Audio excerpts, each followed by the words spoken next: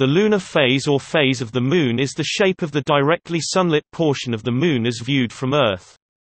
The lunar phases gradually and cyclically change over the period of a synodic month, about 29.53 days, as the orbital positions of the Moon around Earth and of Earth around the Sun shift. The Moon's rotation is tidally locked by Earth's gravity, therefore, most of the same lunar side always faces Earth.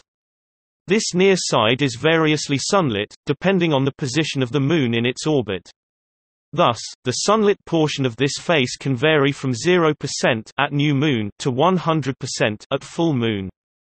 The lunar terminator is the boundary between the illuminated and darkened hemispheres. Each of the four intermediate lunar phases, see below, is around 7.4 days, but this varies slightly due to the elliptical shape of the Moon's orbit.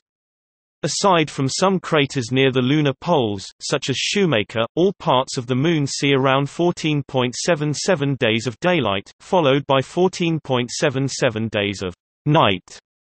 The side of the Moon facing away from Earth is sometimes called the dark side of the Moon, although that is a misnomer.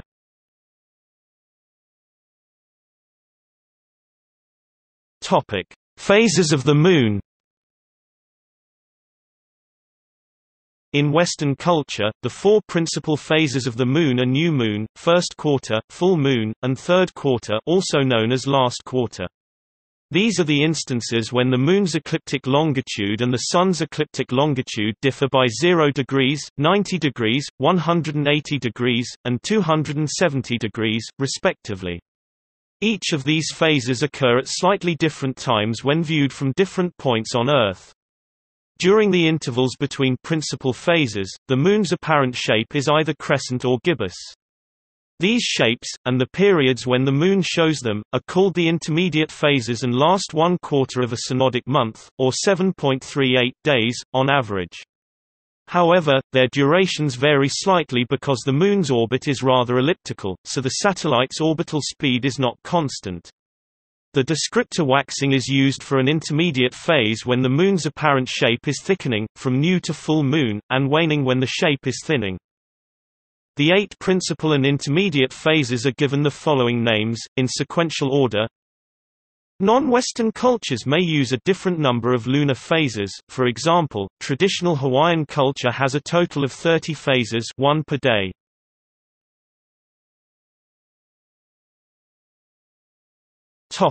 Waxing and waning. When the Sun and Moon are aligned on the same side of the Earth, the Moon is new, and the side of the Moon facing Earth is not illuminated by the Sun. As the Moon waxes, the amount of illuminated surface as seen from Earth is increasing. The lunar phases progress through new moon, crescent moon, first quarter moon, gibbous moon, and full moon. The Moon is then said to wane as it passes through the gibbous moon, third quarter moon, crescent moon, and back to new moon. The terms old moon and new moon are not interchangeable. The old moon is a waning sliver which eventually becomes undetectable to the naked eye until the moment it aligns with the Sun and begins to wax, at which point it becomes new again. Half moon is often used to mean the first and third quarter moons, while the term quarter refers to the extent of the Moon's cycle around the Earth, not its shape. When an illuminated hemisphere is viewed from a certain angle, the portion of the illuminated area that is visible will have a two-dimensional shape as defined by the intersection of an ellipse and circle, in which the ellipse's major axis coincides with the circle's diameter. If the half-ellipse is convex with respect to the half-circle, then the shape will be gibbous, bulging outwards, whereas if the half-ellipse is concave with respect to the half-circle, then the shape will be a crescent. When a crescent moon occurs, the phenomenon of Earthshine may be apparent, where the night side of the Moon dimly reflects indirect sunlight reflected from Earth.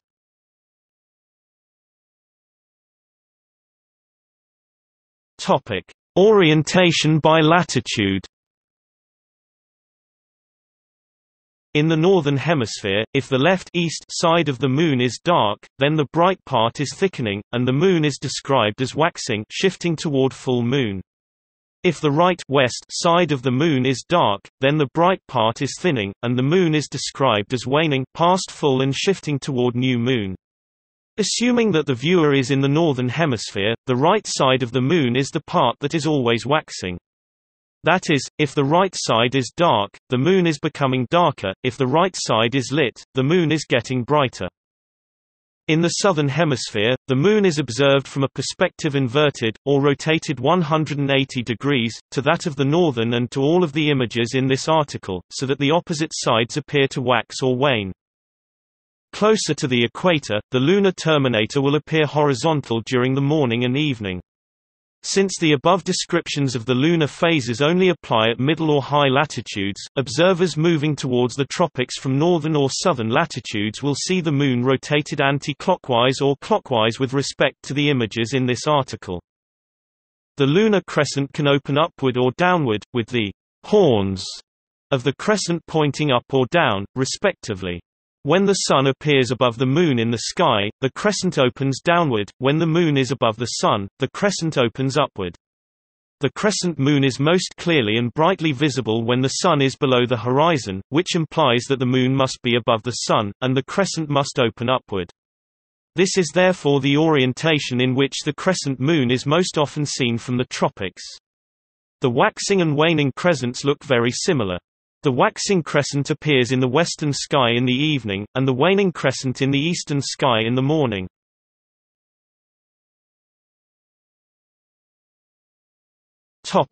Earthshine. When the Moon as seen from Earth is a thin crescent, Earth as viewed from the Moon is almost fully lit by the Sun. Often, the dark side of the Moon is dimly illuminated by indirect sunlight reflected from Earth, but is bright enough to be easily visible from Earth. This phenomenon is called Earthshine and sometimes picturesquely described as, "the old moon in the new moon's arms," or "the new moon in the old moon's arms."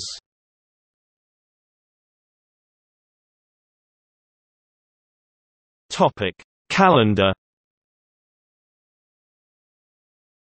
The Gregorian calendar month, which is 1/12 of a tropical year, is about 30.44 days, while the cycle of lunar phases, the Moon's synodic period, repeats every 29.53 days on average. Therefore, the timing of the lunar phases shifts by an average of almost 1 day for each successive month. A lunar year lasts about 354 days. Photographing the Moon's phase every day for a month, starting in the evening after sunset, and repeating roughly 24 hours and 50 minutes later, and ending in the morning before sunrise, and arranging the series of photos on a calendar would create a composite image like the example calendar May 8 to June 6, 2005 shown on the left. May 20 is blank because a picture would be taken before midnight on May 19 and the next after midnight on May 21. Similarly, on a calendar listing moonrise or moonset times, some days will appear to be skipped.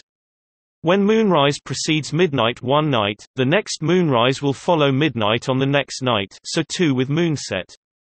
The skip day is just a feature of the Moon's eastward movement in relation to the Sun, which at most latitudes, causes the Moon to rise later each day. The Moon follows a predictable orbit every month.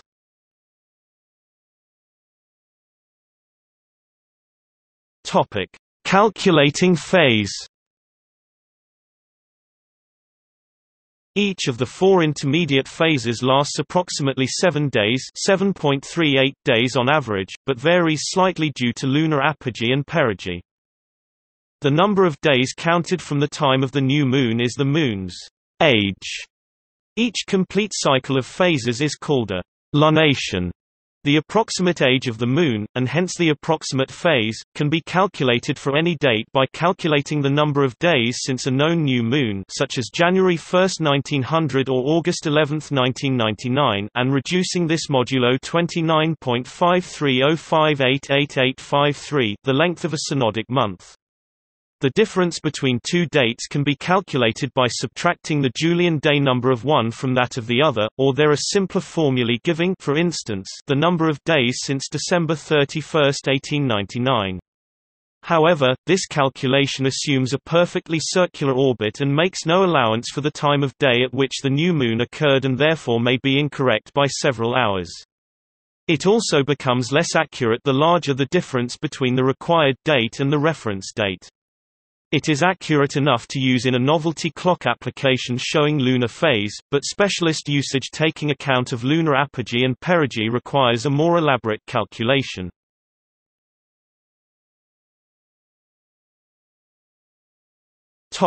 Effect of parallax. The Earth subtends an angle of about 2 degrees, when seen from the Moon. This means that an observer on Earth who sees the Moon when it is close to the eastern horizon sees it from an angle that is about 2 degrees different from the line of sight of an observer who sees the Moon on the western horizon. The Moon moves about 12 degrees around its orbit per day, so, if these observers were stationary, they would see the phases of the Moon at times that differ by about 1/6 of a day, or 4 hours. But in reality the observers are on the surface of the rotating Earth, so someone who sees the Moon on the eastern horizon at one moment sees it on the western horizon about 12 hours later. This adds an oscillation to the apparent progression of the lunar phases. They appear to occur more slowly when the Moon is high in the sky than when it is below the horizon. The Moon appears to move jerkily, and the phases do the same. The amplitude of this oscillation is never more than about 4 hours, which is a small fraction of a month. It does not have any obvious effect on the appearance of the Moon. However, it does affect accurate calculations of the times of lunar phases.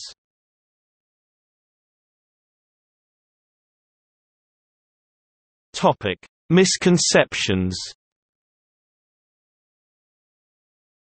It might be expected that once every month, when the Moon passes between Earth and the Sun during a new moon, its shadow would fall on Earth causing a solar eclipse, but this does not happen every month.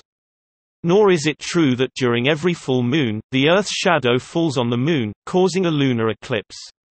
Solar and lunar eclipses are not observed every month because the plane of the Moon's orbit around the Earth is tilted by about 5 degrees with respect to the plane of Earth's orbit around the Sun, the plane of the ecliptic. Thus, when new and full moons occur, the Moon usually lies to the north or south of a direct line through the Earth and Sun. Although an eclipse can only occur when the Moon is either new solar or full lunar, it must also be positioned very near the intersection of Earth's orbital plane about the Sun and the Moon's orbital plane about the Earth, that is, at one of its nodes. This happens about twice per year, and so there are between 4 and 7 eclipses in a calendar year. Most of these eclipses are partial. Total eclipses of the Moon or Sun are less frequent.